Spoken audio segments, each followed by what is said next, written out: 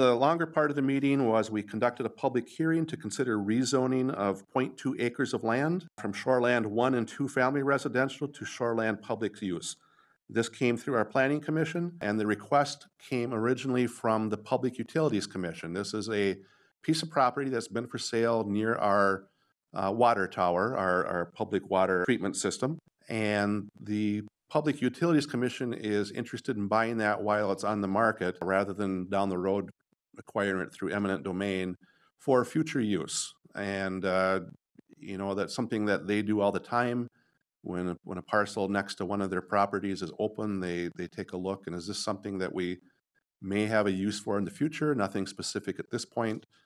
So they were interested in purchasing that and are interested in purchasing that. We had a number of residents in that area that came in and expressed concerns or just had questions in some cases, especially with the idea that there's no clear delineation of how the land would be used in the future.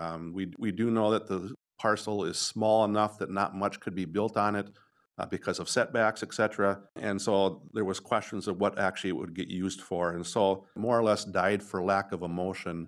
A public meeting will be posted, and the Public Utilities Commission will take a look at maybe purchasing the property without the rezoning of it. That way they would have it in their, they would own it.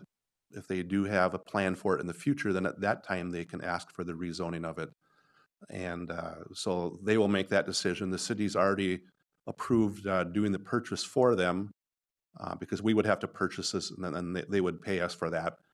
So that would be approved as long as the Public Utilities Commission is interested in going that route, having the piece of property in their possession, but not able to do anything with it until a plan is in place. And that was the request I made, and the council agreed to tonight, kind of as a compromise on that. And so we'll find out about that later this week.